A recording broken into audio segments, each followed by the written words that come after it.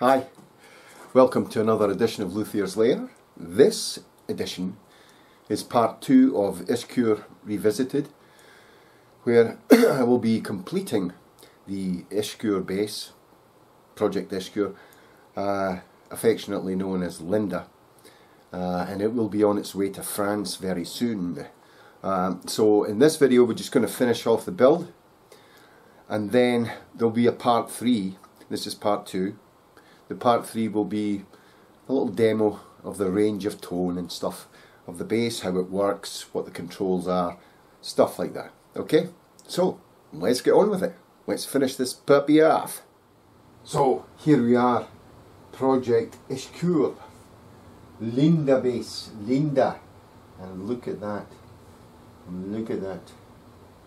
Oh, I kept the dimples. I kept the dimples in the grain of the wood, because myself and my client, I don't think I'll name him, or I don't think I'll mind.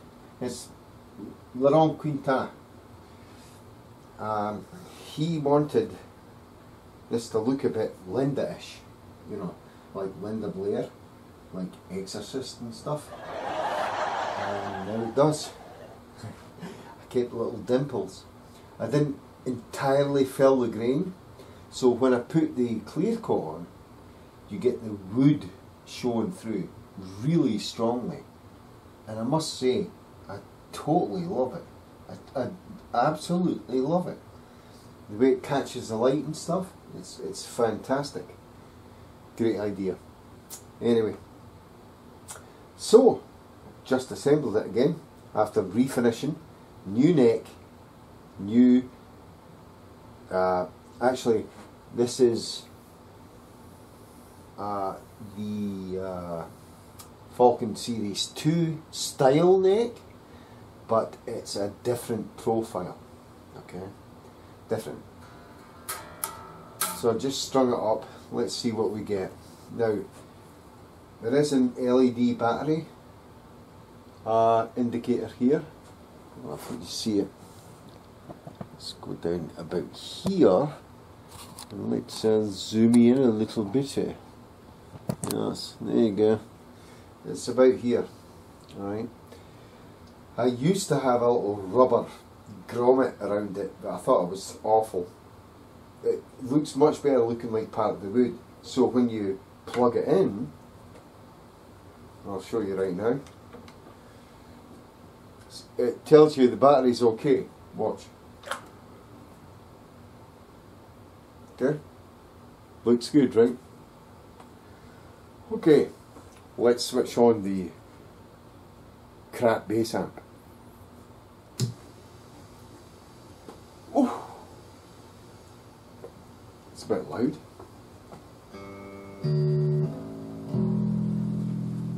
It's good. Yeah.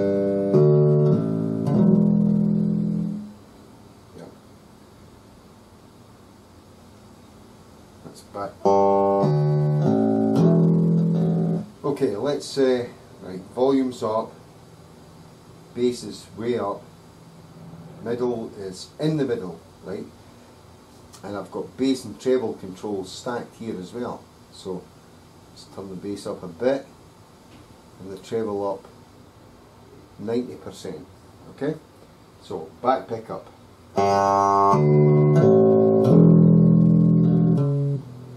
These are not new strings, by the way, these are old strings. That's good. Let's go pickup blend, middle. So we've got and that and that. So,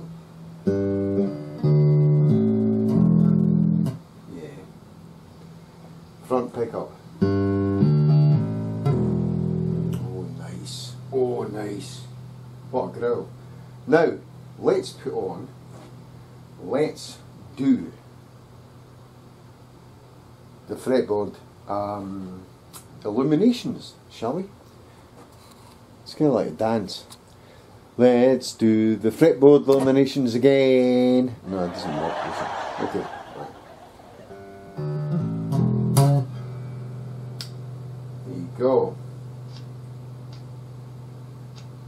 That's a bit noisy.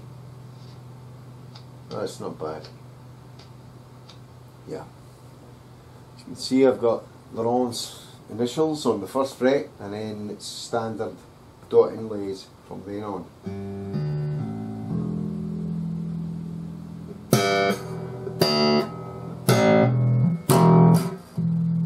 Pretty good.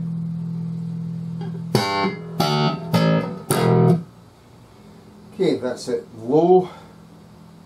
That's low mid boost. It's medium mid boost. Whoa! Extreme overdrive mode.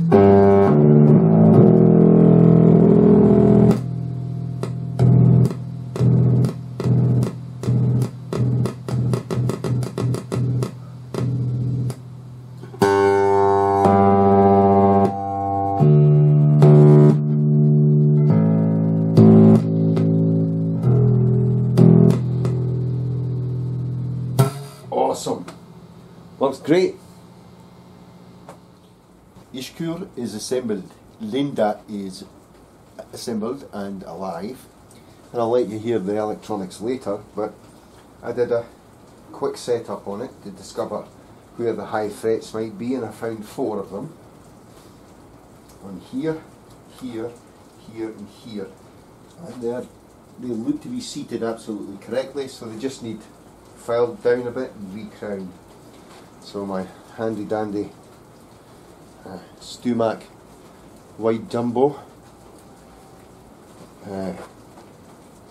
fret file. As you can see, it's got, this is for extra large frets, this one's for jumbos, and I'm using jumbo frets on this base, so this is what we'll do. Put it there, using painter's tape for protection there. And it also indicates where I'm filing.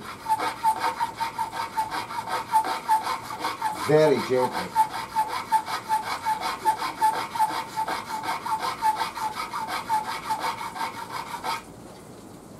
Hardly any shavings coming off that, so I'm going to go a little more on it.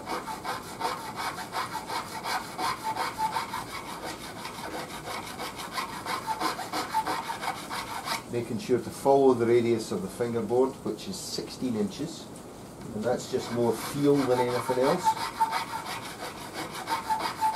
You might be able to hear that it's absolutely pouring down of rain here right now. It's typical Florida rain. Deluge. Alright, so all I'm going to do in that one, and then of course you can reuse this tape. 1, 2, 3, 4, actually 6 frets. So, but very slight buzzing. One choked and the rest were just buzzing slightly. At the optimal neck relief and string height. So we fixed them. And I'll go ahead and fix them, string it back up and see what we get. Well, indeed. Yeah, I got down to very nearly done on the fret and manicure front. What I do have though is still, it's very, very slightly high, and this is at a low action. The 5th fret, the 21st and the 20th on certain sides. So just going to go and sort them. Let's take this. This needs quite a bit off it still, just a little bit.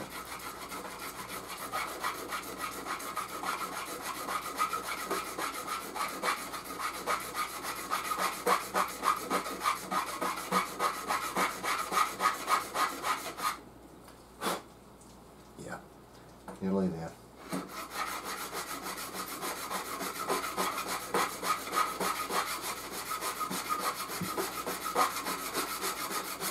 Should do that. Up here now, this fret here, and this is on the bass side of the strings,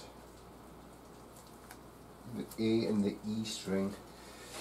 Let's take that. I'm going to go and just erase Sharpie mark. I use a green Sharpie, of course, for this base, just to, you know, mark the frets that need to be worked on. This needs a, let's count, 4, 5, 6, 7, 8, 9, 10, 11, 12, 13, 14, 15, 16,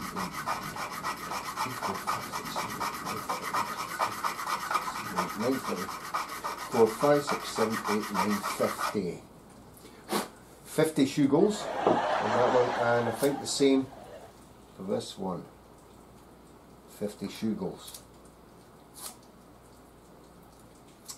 And again, it's up the base side there, so it's just and from now on it's going to be 50 shoe goals. So 1, 2, 3, 6, 10, 20, 30, 40, 50. And I'm just going to lightly go over that to tidy it up. Very lightly.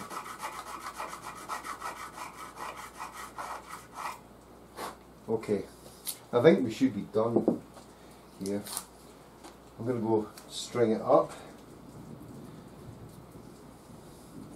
First and the fifth. There we go.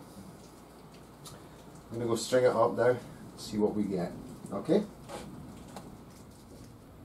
Well, that was a bitty of a fret job, but you seem to be all working now. And let's plug it in and have a listen. Okay, so before switching the amp on, I have a little battery indicator light there that you can hardly see, but when you plug it in you should be able to see a flash of blue. I don't know if you can see it from there, but you see that? Maybe not, but never mind. So crap bass amp is on, and let's see.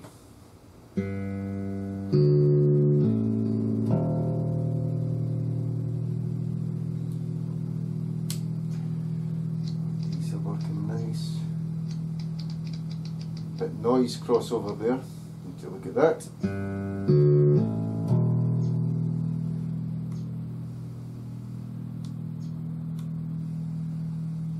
Good.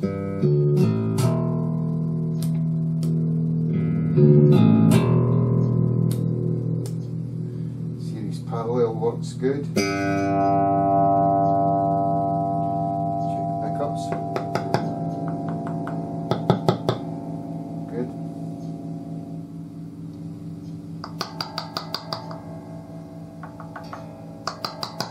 Yep. We're working.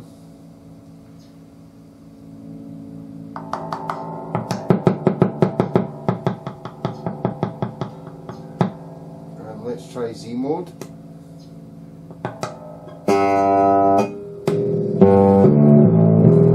When you hit the overdrive one, it's great.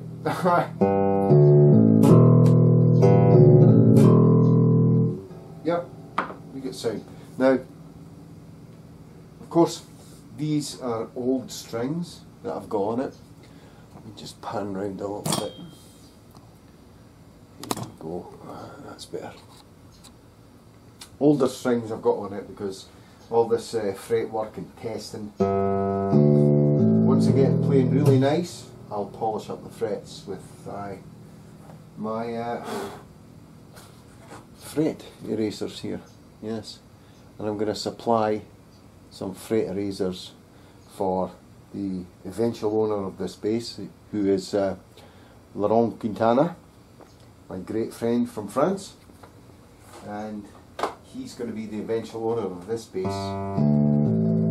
By the way, this is a one-off bass. I'm not building any more of these. It's one-off. So don't ask for one. This is specifically for Laurent and to his spec. So there, that's good. That's good. It's all set up still.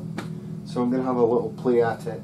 If it's satisfactory, I will let you hear it. Awesome. Hey, well, that's about all the time we've got for this episode.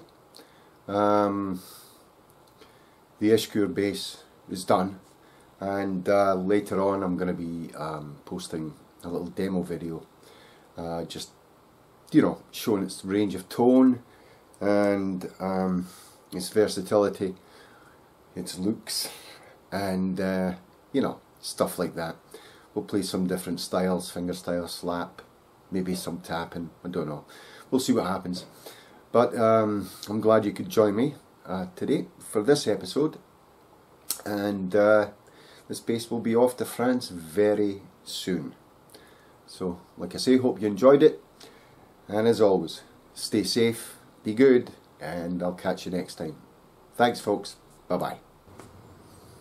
Folks, thanks again for watching. If you like what I do here and you find some value in what I do, click the subscribe button below, click the bell so you're notified anytime I make a new upload, and if you're feeling generous, you can PayPal me in the link below in the description section. That would help me tremendously keep doing what I'm doing, and also producing this content for you. Once again, many thanks, I appreciate it. Bye bye.